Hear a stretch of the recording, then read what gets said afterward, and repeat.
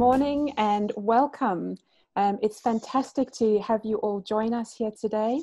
We're in a world where we can't see your faces, but we know you're there. And greetings to everyone and welcome to this session. My name is Cindy Lenferner de la Motte and I'm Head of Customer and Community here at Harvest. And together with my colleague Andrew Coulson and Belinda and Sheridan from Banyule City Council.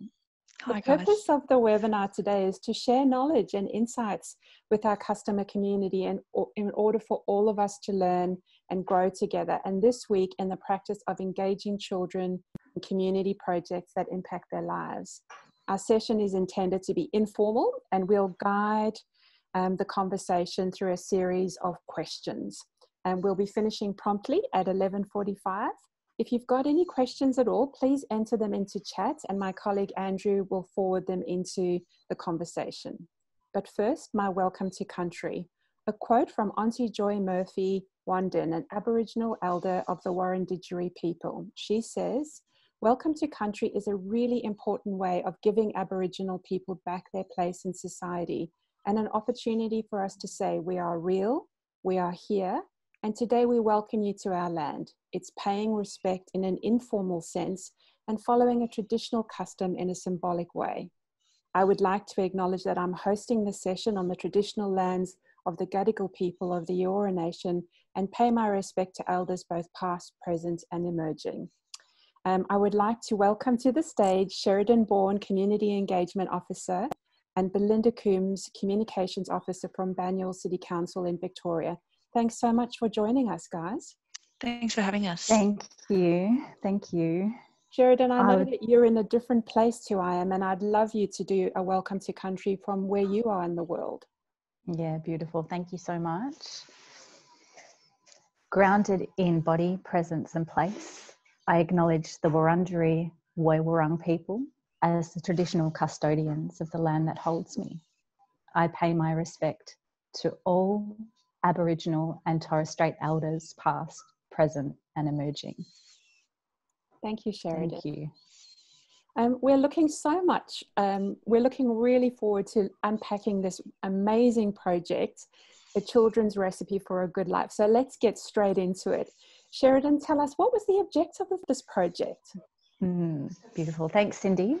Look, in terms of the objective or what we were trying to achieve with this particular engagement project, the primary aim was to seek children's input as key stakeholders into the development of the Child, Youth and Family Plan.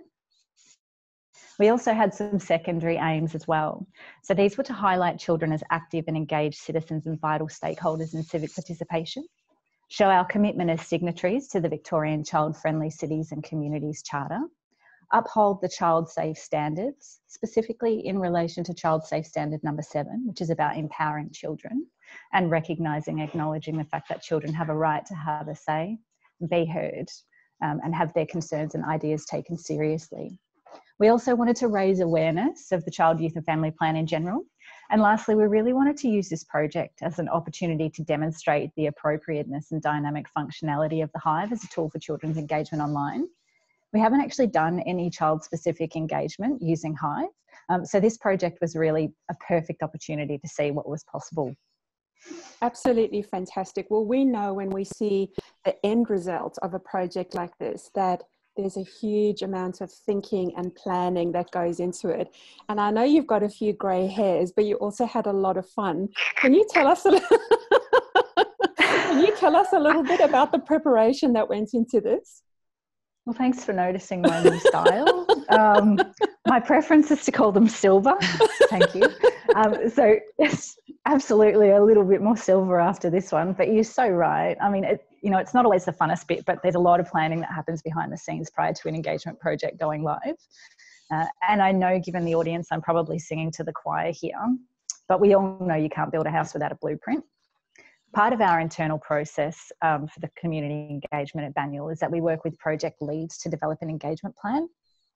These engagement plans really distill the engagement purpose and objectives, and they give your engagement program a true north, so you're always staying to course. They explore the project negotiables and non-negotiables, so it's really clear what stakeholders can and can't actually influence. They ensure clarity around how any information gathered will be used, and they explore and identify the stakeholders, engagement methods and channels of promotion, and determine what our measures of success will be. Our engagement plans are actually quite detailed, and a lot of hard thinking happens at this stage, and a significant amount of work went into this project in particular. Given this particular time in history, this plan had to remain quite fluid while we were navigating the impacts of COVID-19 and how they would impact on in-person activities. So the project team in Children's Services, Libby and Sharon, are both really, really creative people and had some great ideas for in-person activities, some really fun stuff that we were excited about. But given all that was happening, eventually we had to make the call to select online as our primary method of engagement. The good thing about this choice, though, was that we knew that this particular decision was supported by children. So Children's Services had undertaken a survey in 2019, and children from Banyule actually identified that online was a really great way to ask for their opinion and their questions.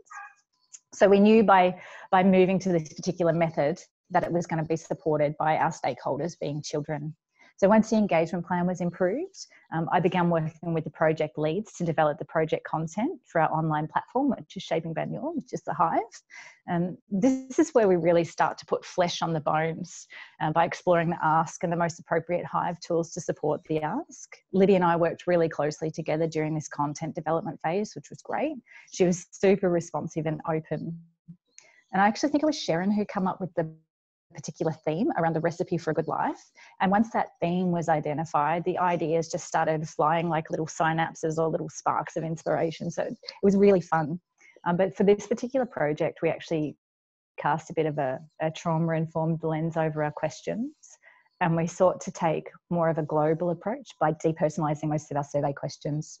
We also tested our questions on live humans. So we had a handful of children who trialled the questions. Including a staff of students at a special development school, a handful of staff members' children, and we also had some other question testers. And we were genuinely responsive to what was being said by our testers. As a result of some last-minute feedback, we actually did make 11th hour changes prior to going live. So this was a frantic last dash, but incredibly worthwhile. And I think with engagement, you know, when you're in the thick of it, you're so deep in the project, sometimes it's difficult to see the forest from the trees. So it's really great to have other people input and you know, give you some perspective around your project. Luckily with this particular project, given the fluidity of the engagement plan and the restrictions that were changing, we actually had the gift of time, which most of you out there might know is not necessarily always afforded in community engagement projects. Because we did have that gift of time, we were really able to explore and refine our project and what was possible on Hive. So I guess in the planning phase, you know, we've got the bones, we've put the flesh on, and then Belinda in comms actually makes it dance, I guess. Which is really leads us beautifully into all of the promotional activity. Belinda, could you tell us a little bit about the promotional activity that you guys undertook to support this project? Yeah, sure. To promote our projects, we normally use printed postcards, posters and signage, which we make available at varied locations like neighbourhood houses, libraries, etc. But this was really limited due to current lockdown guidelines. So for this project, we really had to change it up. We approached all primary schools in Banyule and sent them an email invitation to participate, and many added our activities to their remote learning schedule. We did social media promotion via our corporate Facebook page and our Banyule Child Facebook pages. We did promotion in our community newsletter, the Banyule Banner, which is delivered to every household in Banyule. We also did some internal promotion via our online all-staff newsletter, The Weekly, and at team meetings and other informal opportunities. We just tried to promote this project as much as we could, and I think we did a pretty good job. We also used other key community stakeholder databases and points of contact, including Banyule neighbourhood houses and libraries. And we did promotion through selected community health services for harder to reach engagement groups. It sounds like you were really tested with the current situation to think about creativity at every step of the process. And what that's resulted in is something that's really hit the mark with your end customer being the children of Banyule. Could you talk to me a little bit about what some of the initial community response has been like? Yeah, sure. The initial community response has been great.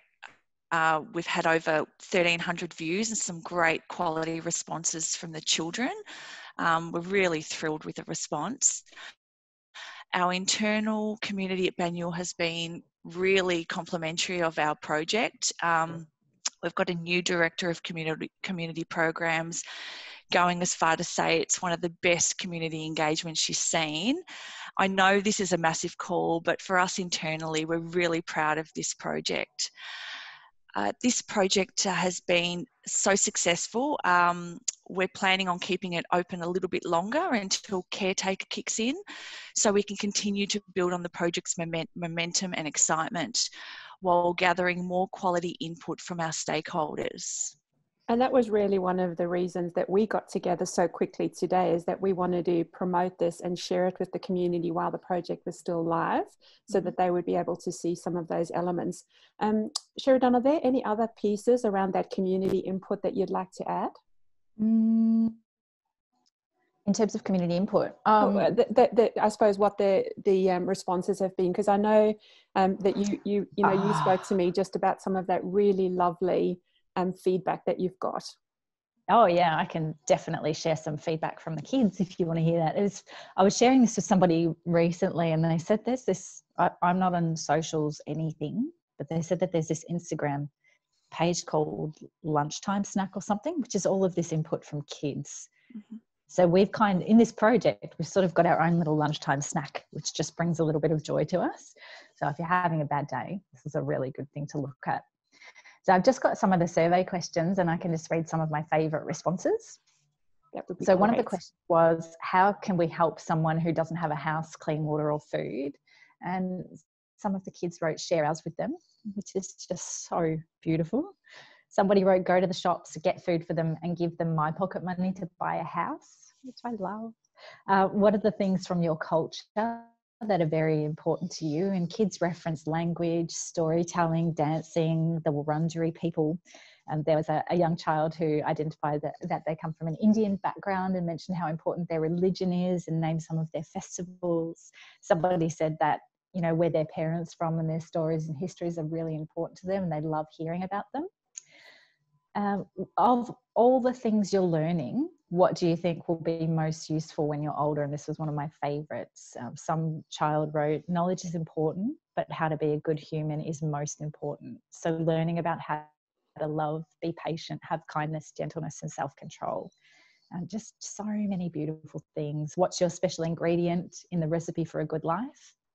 Thinking about others and loving others is the special sauce needed for a good life. It helps me to not worry about myself and help other people. If we all help each other, that's the best type of life. That's beautiful. Can't script that. You really can't script that. You guys have got some gold dust there. Yes, yeah. One of the things I was really interested is to understand how the technology enabled you to achieve your goals so far. Okay. Oh. I can answer that. Tech Master Belinda, yeah. Thank you. Blushing. We really wanted to create a diverse, fun, dynamic and meaningful project to engage children. And I think we achieved this using a number of tools through the Hive platform, our Hive platform Shaping Banyule. We separated the project into 3 activities using 3 different participation tools, complemented by other content tools to allow the children to navigate and participate in a way that was engaging and accessible. In activity 1, we used the Visioner tool. The Visioner tool allows the children to leave a comment on the page with an instant result and gratification, empowering them and building confidence that their ideas and opinions will be heard, seen and valued. We then move on to activity 2, where we use the form tool, the paginated component of the form tool, to allow us to break down the key themes of the project and present it in a way that was not too overwhelming to the children. And in activity 3, we used the Gather tool. This tool allowed the children to upload their ideas as images to express what represents a good life to them. This tool was also a way for us to collect artwork from the children to be displayed in an exhibition as part of Children's Week 2020, an exhibition which will showcase the children and their contributions. The project was built in a way that all three activities flowed in a progressive thinking pattern. The call to action button allowed us to achieve this. We placed a call to action button at the bottom of each activity page, which allowed the project to flow more fluidly between activities, making it easier to navigate before doing a complete loop and taking the child back to the project homepage. We use embedded instructional videos, which are a way to increase accessibility and make it a more relatable for children. COVID-19 and restrictions put a hold on many engagement projects at Council. It gave us the opportunity to explore and experiment with the Hive tools and build a project that really showcased the capabilities of the Hive. So my advice is to take the time to experiment with the tools available and know that anything is possible. Thank you, Belinda. I think we are so proud of the work that you've been able to achieve. I wanted to ask you about your videos that you created. You've got some amazing little snippets there that really did talk to the children, and the results are sort of a testament to that. But how did you go about doing that? And you guys are all in lockdown. How did you find the children? How did you shoot it? You guys have really overcome a lot of barriers. Yeah, it was difficult at the beginning. We were really lucky that the project lead, Libby, her daughters are heavily involved in performing arts, so they were really keen to help out. So she just filmed them on her iPhone at home and did a great job. There was no editing required. The girls are just naturals. And then just obviously sent it to comms for some captioning and just some major minor edits, but nothing major. So we were really lucky that it all came together for us really quickly, because the turnaround, that was something that we had to turn around pretty quickly. Yeah. Congratulations on never saying it's not possible. Like, I feel like you guys really pushed each other and your team to go the extra mile on this project. I'm really keen to understand, what have been some of the highlights so far for you? The highlights so far have been watching our vision become a reality online. Is like I mentioned earlier, a significant amount of thinking actually went into the planning, to ensure it was going to meet our engagement purpose and key objectives. So having the look, feel and function of the project matched our vision while meeting our engagement purpose and objectives is such a great feeling. And the amount of interest and praise for the project has also been incredible and really unexpected. And we genuinely love sharing this project. We're really proud of it. It was a lot of work went in, but it was a really fun, really rewarding project to be part of. And I think that sort of shines through. But above all else, reading the responses of the children has been an absolute highlight. They're so pure in response and creative. They've got great wisdom and insights and perspective, and their responses just continually blow my mind. So that's been an absolute highlight. I know that one of the things is so important is reporting back and sharing your findings.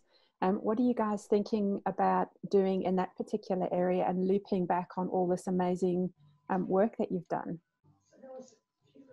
Well, I've had a chat with Sharon and Libby. So children's services are going to continue to involve the children in the conversation and deep dive into some of the opportunities and issues highlighted.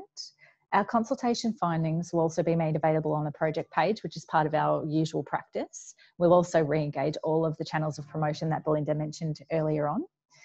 Findings will be shared internally as well, because there's data that's coming out of this project that'll be relevant for different teams across the organisation, such as the environment team, open space, leisure and culture, community safety, just to name a few. We also intend to share the artwork as part of a children's art exhibition, Children's Week art exhibition, which will probably happen online this year. And I think we might, come up with some other fun and creative ways to share these findings in keeping with the spirit of the project. And again, tapping into the collective wisdom and experience here on this particular platform. We welcome any sharing or ideas from the online community too, in terms of what might be a cool, different, nice way to share these findings. So we're absolutely open to any new fun things that we could do.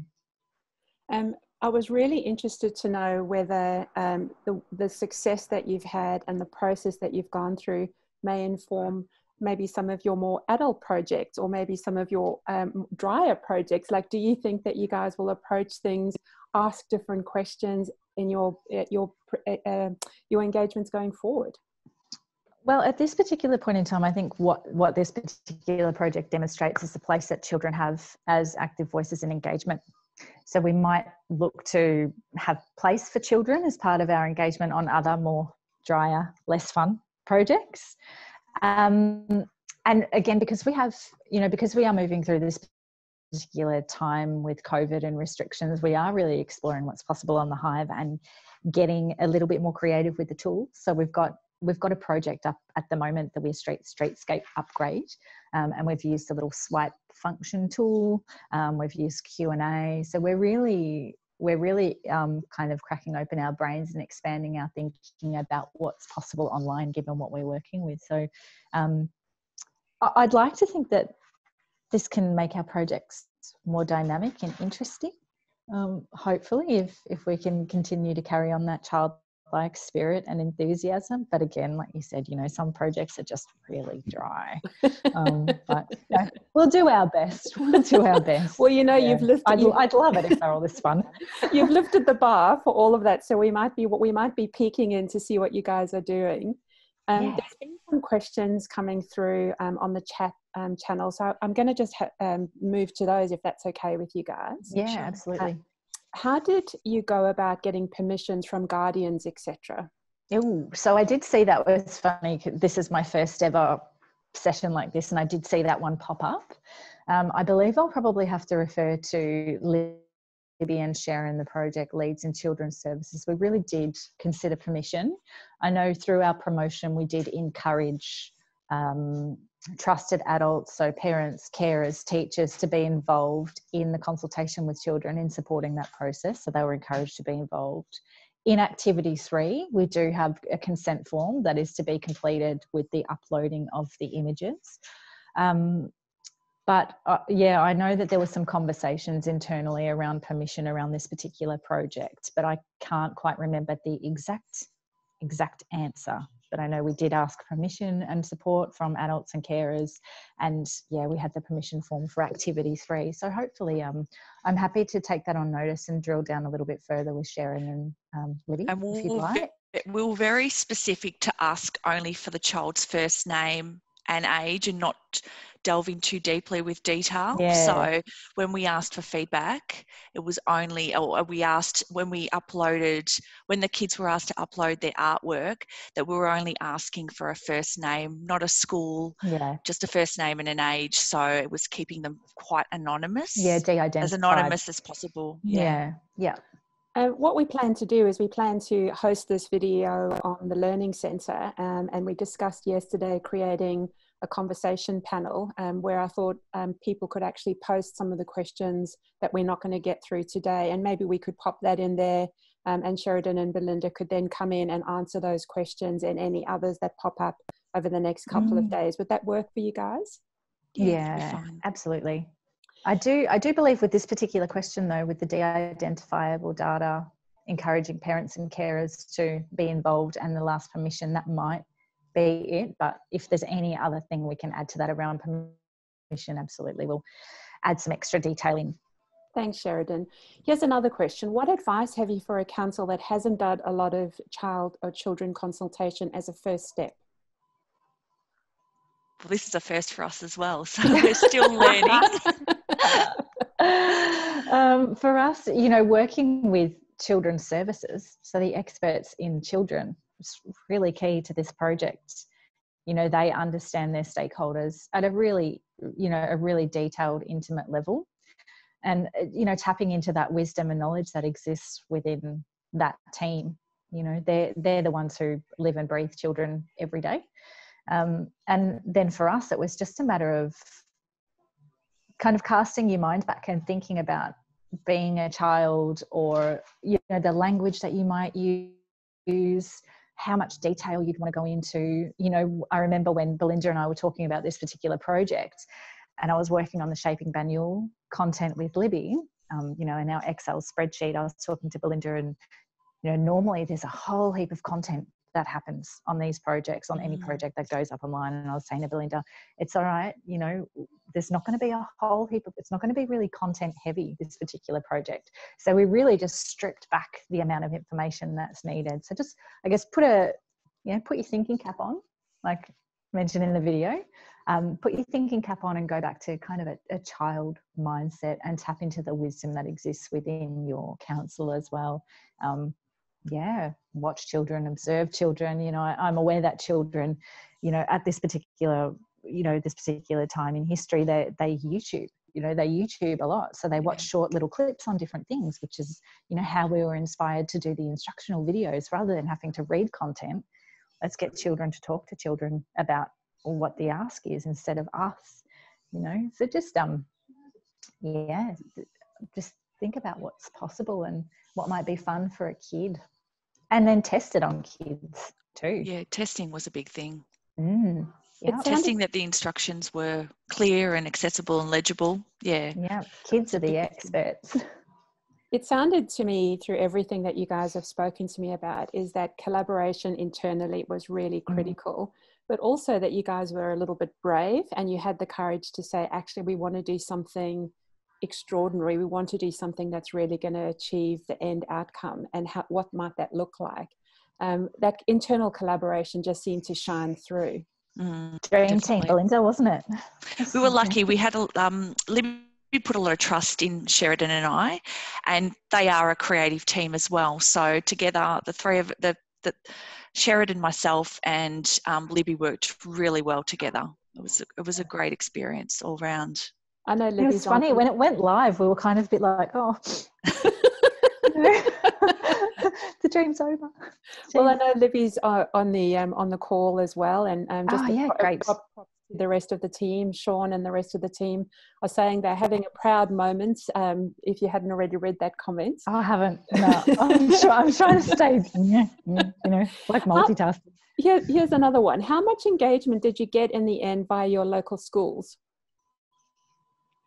Oh, we can't really strip it out to sort of local schools. We don't really know where that information and contribution has come from.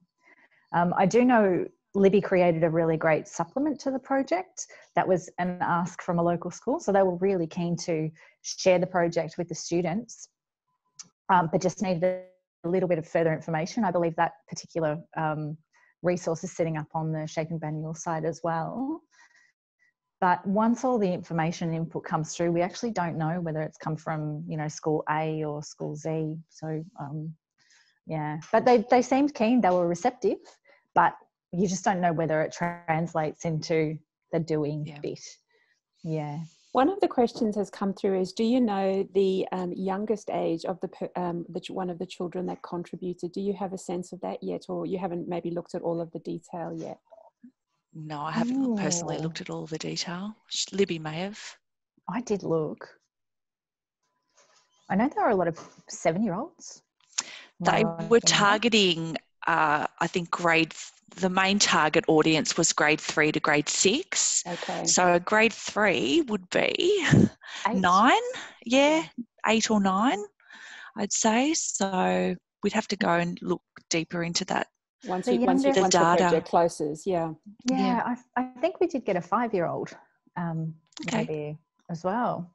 And we'll definitely be circling back to you guys once you've done your analysis to put some of the final touches. We'll be publishing a blog together with this today, which basically gives everyone the sort of the overall view of this. I know there's a couple of questions about how you are aiming to pass on information to both parents and children around what you're going to be doing with that information. Will you just be doing that through the project page, or will you go back to any of your other channels? I think the plan is to go back to some of the key stakeholders. That would include the schools to feed back that information. But specifically, I haven't got any details as how Libby and Sheridan are going to do that. So unless Sheridan, do you know the specifics? No, I don't. I don't know, Libby, if you're on. She may be able no. to put it into chat. She could be, yeah. Libby's actually just said in chat that 4 schools got in touch to indicate they were using it. Great. And Sharon has said that the youngest child so far was 6 years old. Oh, Okay. my life. 6. Yeah. Thanks, Sharon. Thanks, Libby. Oh, should have got your heads up here as well. There's a question that's come through from Monash Council. Diana, thank you for that. Are you planning to a separate engagement for secondary schools and older kids in the future? Look, that will sit with our youth services team. Youth services tend to do a lot of engagement throughout the year through their programs, initiatives and activities. So definitely there will be a younger people kind of teen-focused engagement that will happen. And I guess watch this space for that particular project, but definitely, because it is the Child, Youth and Family Plan contribution. So the children were one stakeholder amongst many. Yeah, so definitely. There's a couple of questions that are coming through about the specific numbers and analysis, and I know you guys haven't finished doing that, but we'll all be watching for that as it comes through. So for those of you that are asking for how many have engaged and what the contributions have been so far, I know the guys are still, analysing that because the project's still open, yeah? Yeah, it's open till the 22nd of this month. I've got our summary up now. We've had over 2,000 views. There's been over 700 visitors and 118 contributions at this particular point in time. And counting. So if you're out there and you live in Banyule and you've got kids, send them over. We want your children for this activity. There's so many positive comments in the chat section. I'll ask Andrew to scrape those so that we make sure that you guys don't miss out on any of that feedback that's come through. Just in our closing, I just wanted to say if there's any final questions, pop them in now, and we'll make sure that the guys answer those. But I wanted to express a really special thank you to Belinda and Sheridan for pirouetting with me on what was an incredibly short turnaround from uncovering this project and making it available to our community before the end of Caretaker. I really appreciate what you guys did to make that possible. And to Libby and the rest of the team, thank you so much for being involved. Please join me in thanking Belinda and Sheridan for their time today and sharing their insights. We'll post the video and start the conversation in the Learning Centre over the next couple of days. Belinda and Sheridan will get in there and answer any questions that they haven't already answered. If you're interested in getting in touch with the team at Banyule, drop me an email and I'll connect you. But overall, thank you so much for joining us. I feel like you've done exactly what we intended, which is to lift the community of practice and give us some new ideas of how we might be able to use that planning stage to get the best use out of technology and reach out not only to children, but to others in our community. So thank you very much. Any final words from you, Sheridan and Belinda? No. Big thank you to Libby and Sharon, and especially for sitting in on this particular session today. So thank you out there so much for that. And I really want to try a virtual high five to end the meeting because I haven't, I don't know whether that works, but why not? Why not? Thank you so much, guys.